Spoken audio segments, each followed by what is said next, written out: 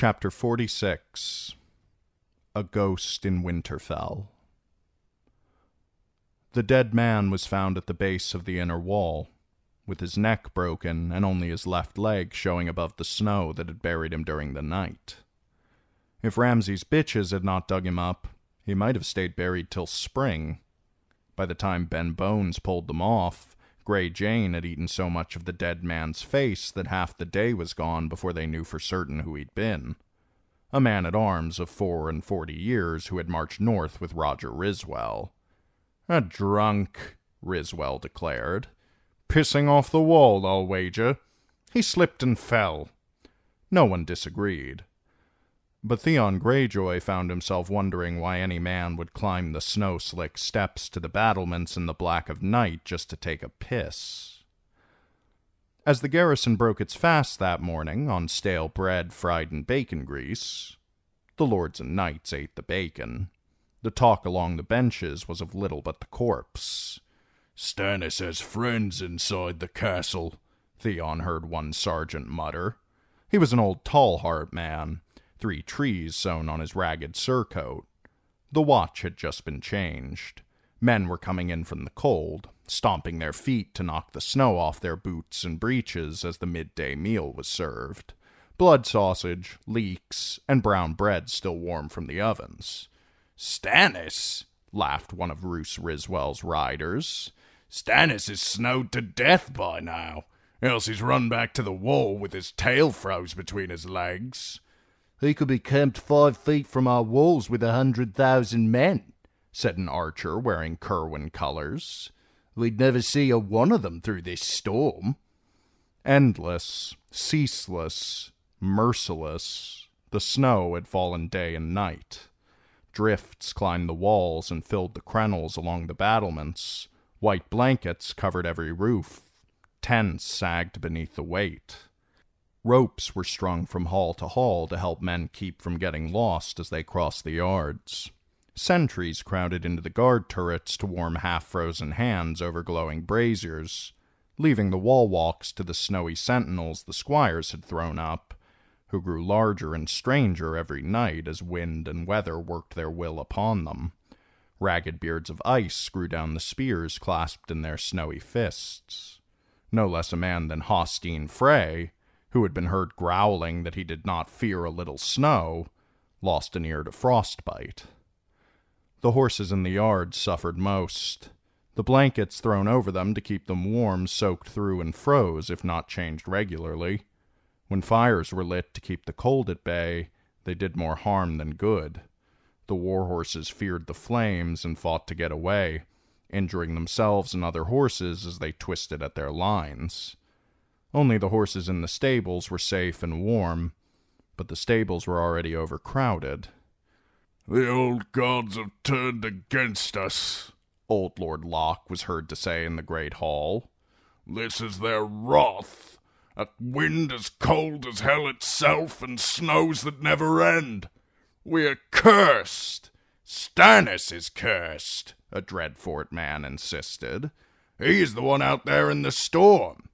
"Lord Stannis might be warmer than we know," one foolish free rider argued. "His sorceress can summon fire. Might be a red god can melt these snows." That was unwise, Theon knew at once. The man spoke too loudly, and in the hearing of Yellow Dick and Sour Allen and Ben Bones.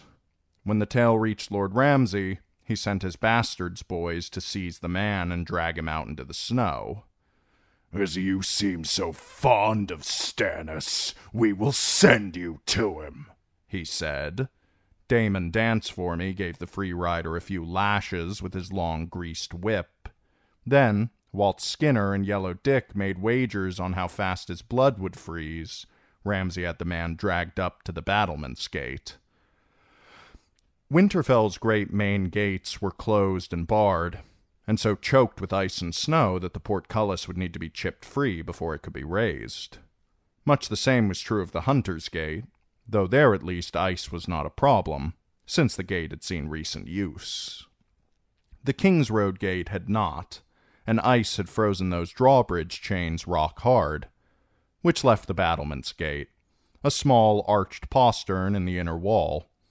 Only half a gate, in truth. It had a drawbridge that spanned the frozen moat, but no corresponding gateway through the outer wall, offering access to the outer ramparts, but not the world beyond. The bleeding free rider was carried across the bridge and up the steps, still protesting. Then Skinner and Sour Allen seized his arms and legs and tossed him from the wall to the ground 80 feet below. The drifts had climbed so high that they swallowed the man bodily, but bowmen on the battlements claimed they glimpsed him sometime later, dragging a broken leg through the snow. One feathered his rump with an arrow as he wriggled away. "He will be dead within the hour," Lord Ramsay promised. "Or he'll be sucking Lord Stannis's cock before the sun goes down," Horsebane Umber threw back. "He best take care it don't break off," laughed Rickard Riswell. "Any man out there in this, his cock is frozen hard." "Lord Stannis is lost in the storm," said Lady Dustin. "He's leagues away, dead or dying. Let winter do its worst. A few more days and the snows will bury him and his army both." "And us as well," thought Theon, marveling at her folly. Lady Barbary was of the north and should have known better. The old gods might be listening. Supper was peas porridge and yesterday's bread, and that caused muttering amongst the common men as well. Above the salt, the lords and knights were seen to be eating ham. Theon was bent over a wooden bowl, finishing the last of his own portion of peas porridge, when a light touch on his shoulder made him drop his spoon. "Never touch me," he said, twisting down to snatch the fallen utensil off the floor before one of Ramsay's girls could get hold of it. "Never touch me!" She sat down next to him, too close, another of Abel's washerwomen. This one was young, 15 or maybe 16, with shaggy blonde hair in need of a good wash and a pair of pouty lips in need of a good kiss. "Some girls like to touch," she said, with a little half-smile. "If it please my lord, I'm Holly." Holly the whore, he thought. But she was pretty enough. Once he might have laughed and pulled her into his lap. But that day was done. "What do you want?" "To see these crypts. Where are they, my lord? Would you show me?" Holly toyed with a strand of her hair, circling it around her little finger. "Deep and dark, they say. A good place for touching. All the dead kings watching." "Did Abel send you to me?" Might be I sent myself. But if it's Abel you're wanting, I could bring him. He'll sing my lord a sweet song." Every word she said persuaded Theon that this was all some ploy. But whose, and to what end? What could Abel want of him? The man was just a singer, a pander with a lute and a false smile. He wants to know how I took the castle, but not to make a song of it. The answer came to him. He wants to know how we got in so he can get out. Lord Bolton had Winterfell sewn up tight as a babe's swaddling clothes. No one could come or go without his leave. He wants to flee, him and his washerwomen. Theon could not blame him. But even so, he said, "I want no part of Abel or you or any of your sisters. Just leave me be." Outside, the snow was swirling, dancing. Theon groped his way to the wall, then followed it to the battlement's gate. He might have taken the guards for a pair of little Walder's snowmen if he had not seen the white plumes of their breath. "I want to walk the walls," he told them, his own breath frosting in the air. "Bloody cold up there," one warned. "Bloody cold down here," the other said. "But do as you like, Turncloak." He waved Theon through the gate. The steps were snow-packed and slippery, treacherous in the dark. Once he reached the wall walk, it did not take him long to find the place where they'd thrown down the free rider. He knocked aside the wall of fresh-fallen snow filling up the crenel and leaned out between the merlons. "I could jump," he thought. He lived. Why shouldn't I? He could jump and what? Break a leg and die beneath the snow? Creep away to freeze to death? It was madness. Ramsay would hunt him down with the girls. Red Jane and Jez and Helicent would tear him to pieces if the gods were good. Or worse, he might be taken back alive. I have to remember my name, he whispered. The next morning, Sir Aenys Frey's grizzled squire was found naked and dead of exposure in the old castle lich-yard, his face so obscured by hoarfrost that he appeared to be wearing a mask. Sir Aenys put it forth that the man had drunk too much and gotten lost in the storm, though no one could explain why he had taken off his clothes to go outside. Another drunkard, Theon thought. Wine could drown a host of suspicions. Then, before the day was done, a crossbowman sworn to the flints turned up in the stables with a broken skull. Kicked by a horse, Lord Ramsay declared. A club, more like, Theon decided. It all seemed so familiar, like a mummer show that he had seen before. Only the mummers had changed. Roose Bolton was playing the part that Theon had played the last time round, and the dead men were playing the parts of Agar, Gyner, Rednose, and Gelmar the Grim. Reek was there too, he remembered. But he was a different Reek. A Reek with bloody hands and lies dripping from his lips. Sweet as honey. Reek, Reek, it rhymes with sneak. The death set Roose Bolton's lords to quarreling openly in the great hall. Some were running short of patience. How long must we sit here waiting for this king who never comes? Sir Hostine Frey demanded. We should take the fight to Stannis and make an end to him. Leave the castle? Croaked one-armed Harwood Stout. His tone suggested he would sooner have his remaining arm hacked off. Would you have us charge blindly into the snow? To fight Lord Stannis, we would first need to find him, Roose Riswell pointed out. Our scouts go out the Hunter's Gate, but of late none of them return. Lord Wyman Manderley slapped his massive belly. White Harbour does not fear to ride with you, Sir Hostine.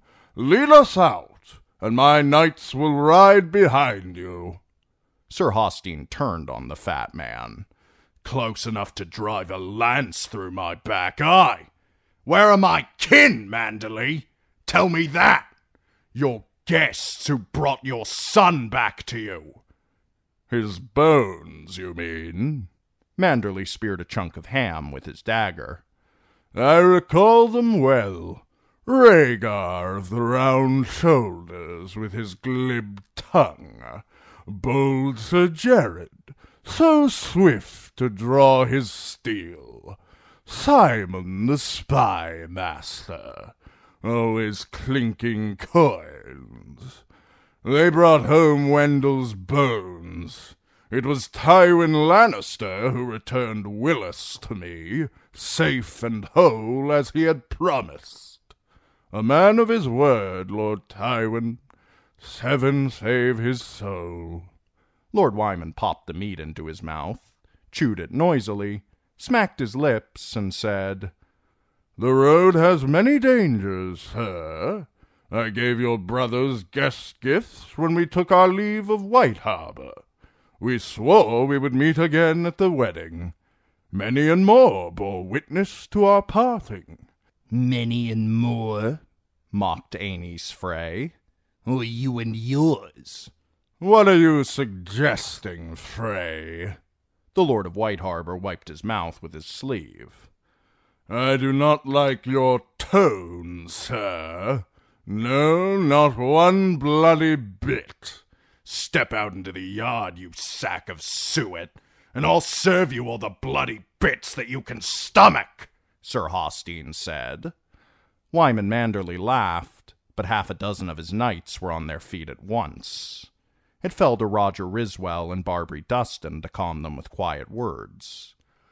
Roose Bolton said nothing at all, but Theon Greyjoy saw a look in his pale eyes that he had never seen before. An uneasiness, even a hint of fear. That night, the new stable collapsed beneath the weight of the snow that had buried it. 26 horses and 2 grooms died, crushed beneath the falling roof or smothered under the snows. It took the best part of the morning to dig out the bodies. Lord Bolton appeared briefly in the outer ward to inspect the scene, then ordered the remaining horses brought inside, along with the mounts still tethered in the outer ward. And no sooner had the men finished digging out the dead men and butchering the horses than another corpse was found.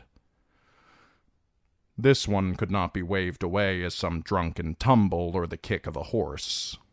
The dead man was one of Ramsay's favorites, the squat, scrofulous, ill-favored man-at-arms called Yellow Dick. Whether his dick had actually been yellow was hard to determine, as someone had sliced it off and stuffed it into his mouth so forcefully they had broken 3 of his teeth. When the cooks found him outside the kitchens, buried up to his neck in a snowdrift, both Dick and man were blue from cold. "Burn the body," Roose Bolton ordered, "and see that you do not speak of this. I'll not have this tale spread." The tale spread nonetheless. By midday, most of Winterfell had heard, many from the lips of Ramsay Bolton, whose boy Yellow Dick had been.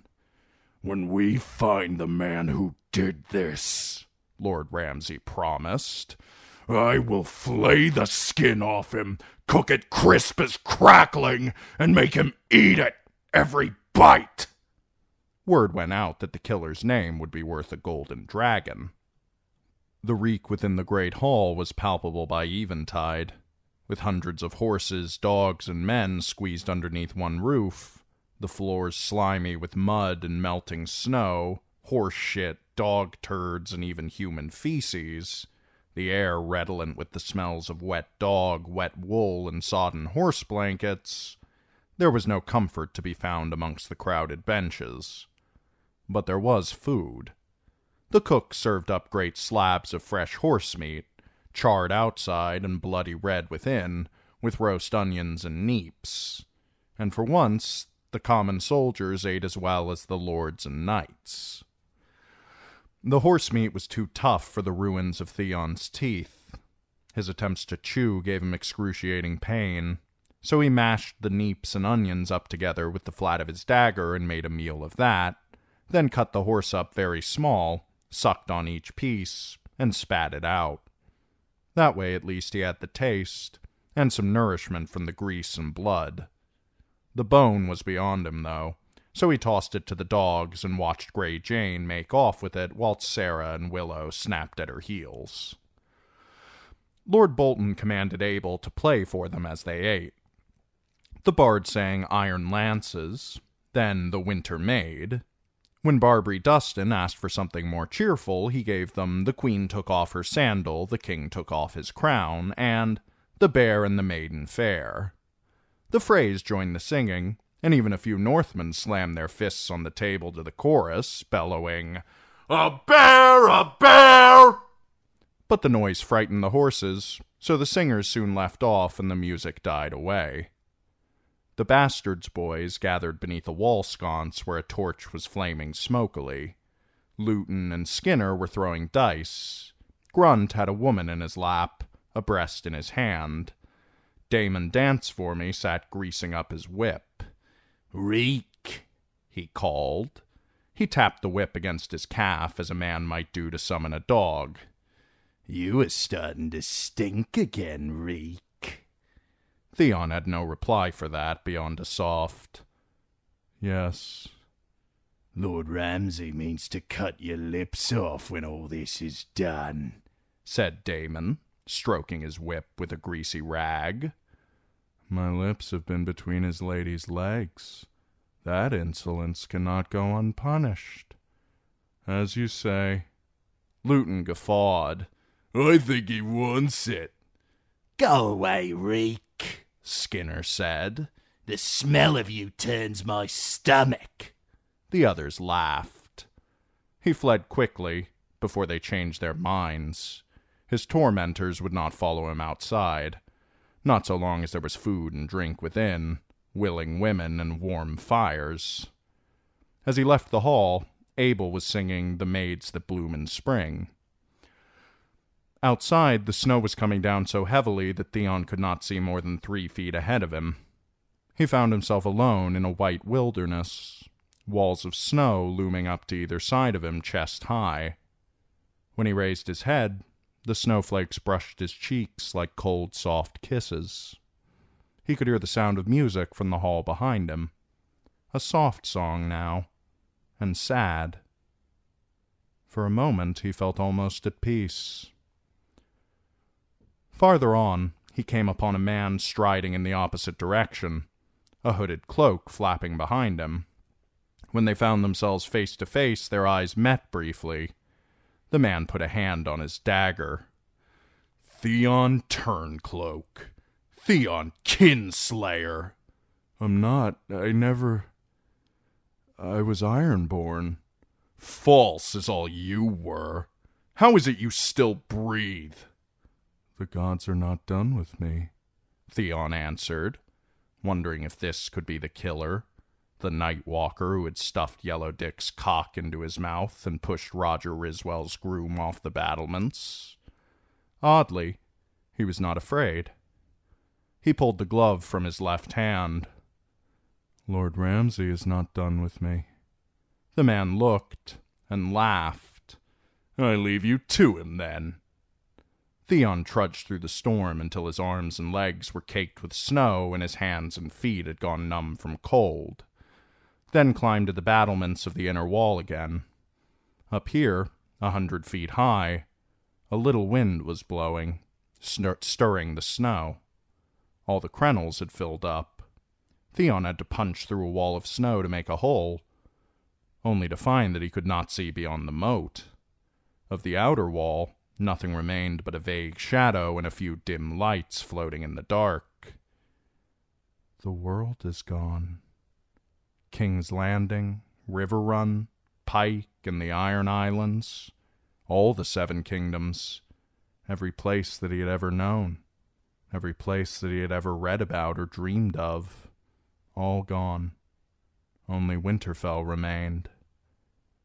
He was trapped here, with the ghosts, the old ghosts from the crypts and the younger ones that he had made himself, Meekin and Farlan, Gyner Rednose, Agar, Gelmar the Grim, the miller's wife from Acornwater and her 2 young sons, and all the rest.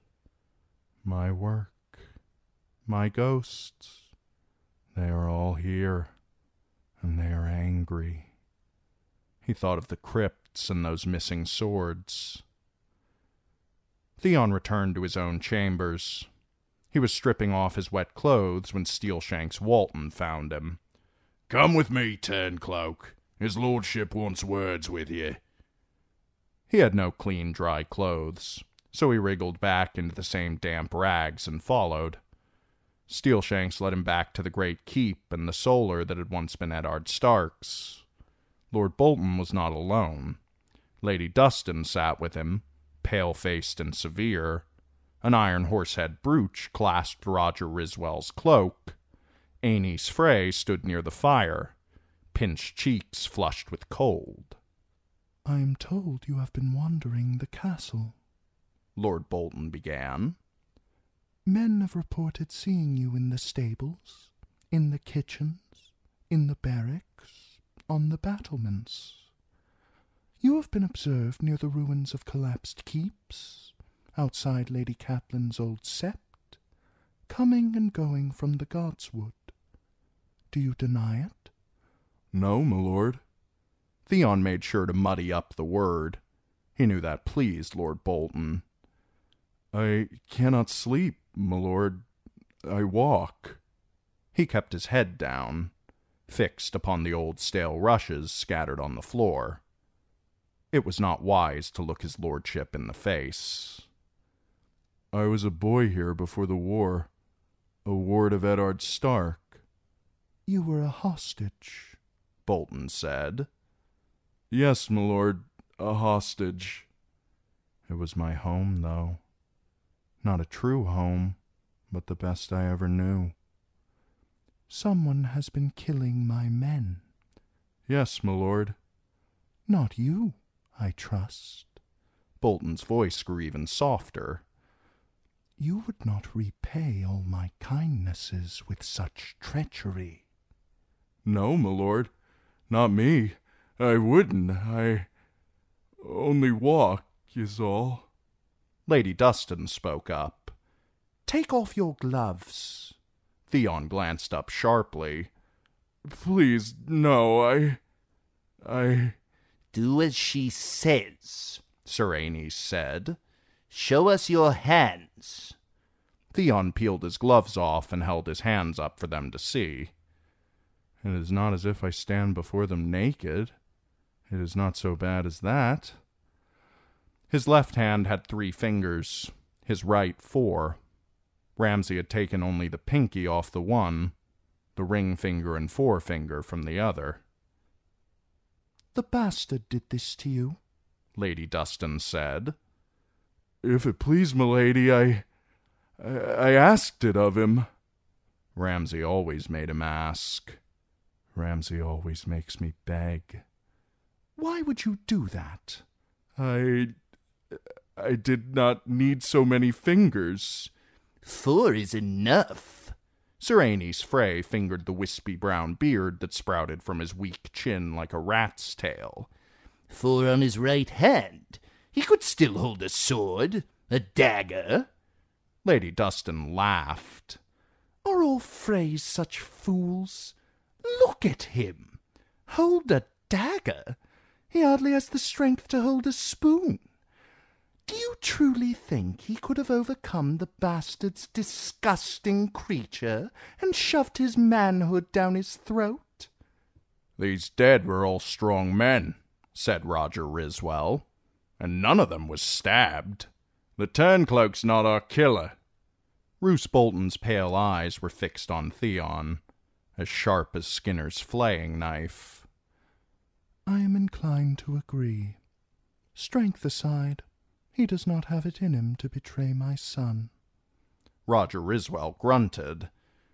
If not him, who? Stannis has some man inside the castle, that's plain. Reek is no man. Not Reek, not me. He wondered if Lady Dustin had told them about the crypts, the missing swords. We must look at Manderley, muttered Sir Aenys Frey. Lord Wyman loves us not. Riswell was not convinced. He loves his steaks and chops and meat pies, though. Prowling the castle by dark would require him to leave the table. Only time he does that is when he seeks the privy for one of his hour-long squats. I do not claim Lord Wyman does the deeds himself. He brought 300 men with him, 100 knights. Any of them might have... Night work is not night's work, Lady Dustin said. And Lord Wyman is not the only man who lost kin at your red wedding, Frey. Do you imagine Horsebane loves you any better? If you did not hold the Great John, he would pull out your entrails and make you eat them, as Lady Hornwood ate her fingers. Flints, Kerwins, Tallhearts, Slates. They all had men with the young wolf. House Riswell, too, said Roger Riswell. Even Dustin's out of Barrowtown. Lady Dustin parted her lips in a thin, feral smile. The North remembers, Frey. Aenys Frey's mouth quivered with outrage. Stark dishonoured us. That is what you Northmen had best remember. Roose Bolton rubbed at his chapped lips. This squabbling will not serve. He flicked his fingers at Theon. You are free to go. Take care where you wander, else it may be you we find upon the morrow, smiling a red smile. As you say, my lord. Theon drew his gloves on over his maimed hands and took his leave, limping on his maimed foot. The hour of the wolf found him still awake, wrapped in layers of heavy wool and greasy fur, walking yet another circuit of the inner walls, hoping to exhaust himself enough to sleep. His legs were caked with snow to the knee, his head and shoulders shrouded in white. On this stretch of the wall the wind was in his face, and melting snow ran down his cheeks like icy tears. Then he heard the horn. A long, low moan. It seemed to hang above the battlements, lingering in the black air, soaking deep into the bones of every man who heard it.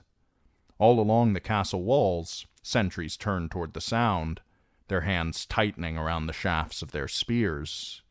In the ruined halls and keeps of Winterfell, lords hushed other lords, horses nickered, and sleepers stirred in their dark corners. No sooner had the sound of the war horn died away than a drum began to beat. Boom, doom, boom, doom, boom, doom. And a name passed from the lips of each man to the next, written in small white puffs of breath. Stannis, they whispered. Stannis is here. Stannis has come. Stannis! Stannis! Stannis! Theon shivered. Baratheon or Bolton, it made no matter to him. Stannis had made common cause with Jon Snow at the wall, and Jon would take his head off in a heartbeat. Plucked from the clutches of one bastard to die at the hands of another. What a jape. Theon would have laughed aloud if he'd remembered how. The drumming seemed to be coming from the Wolf's Wood beyond the Hunter's Gate. They're just outside the walls. Theon made his way along the wall walk, one more man amongst a score doing the same. But even when they reached the towers that flanked the gate itself, there was nothing to be seen beyond the veil of white. Do they mean to try and blow our walls down? Japed a Flint when the war horn sounded once again. Perhaps he thinks he's found the horn of Joramun. Is Stannis fool enough to storm the castle? A sentry asked. He's not Robert, declared a Barrowtown man. He'll sit, see if he don't. Try and starve us out. He'll freeze his balls off first, another sentry said. We should take the fight to him, declared a Frey. Do that, Theon thought. Ride out into the snow and die. Leave Winterfell to me and the ghosts. Roose Bolton would welcome such a fight, he sensed. He needs an end to this. The castle was too crowded to withstand a long siege, and too many of the lords were of uncertain loyalty. Fat Wyman Manderly, Horsebane Umber, the men of House Hornwood and House Tallheart, the Locks and Flints and Riswells, all of them were Northmen, sworn to House Stark for generations beyond count. It was the girl who held them here, Lord Eddard's blood, but the girl was just a mummer's ploy, a lamb in a dire wolf's skin. So why not send the Northmen forth to battle Stannis before the farce unraveled? Slaughter in the snow, and every man who falls is one less foe for the Dreadfort. Theon wondered if he might be allowed to fight. Then at least he might die a man's death, sword in hand. That was a gift Ramsay would never give him. But Lord Roose might. If I beg him.